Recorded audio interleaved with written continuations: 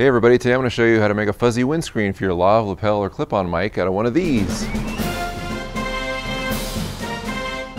Okay, so let's say you're shooting outside and you've got a small microphone clipped to your talent for an interview type situation or perhaps video blogging like I'm doing right now, and a big gust of wind comes along and blows right onto your microphone. Well, it sounds horrible. You don't want that. It'll ruin your sound. Doesn't sound good, so you need to do something about it. And I recommend putting a windscreen on your microphone, just like any other microphone, to protect it from the wind. You can get small foam windscreens from Radio Shack. I got a package of 4 for $6. You can also get them on eBay or pretty much anywhere else.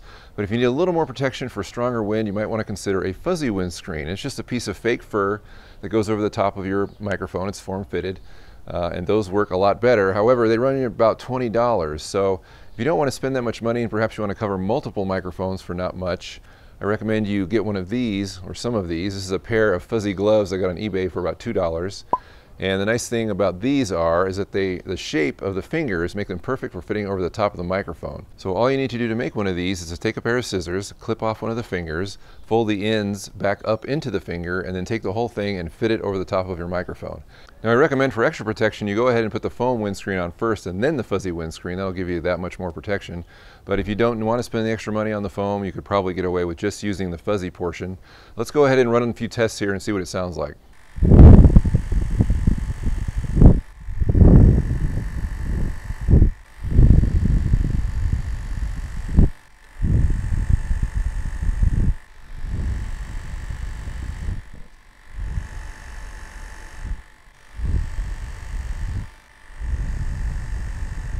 And that is the Frugal fuzzy windscreen. You can save yourself from horrible wind noise and save some money. Plus, you can cover a lot of microphones with a pair of these, not just one.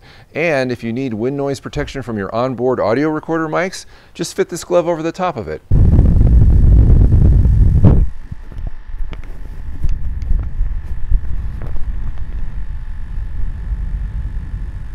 This has been the Frugal Filmmaker. Thanks for watching.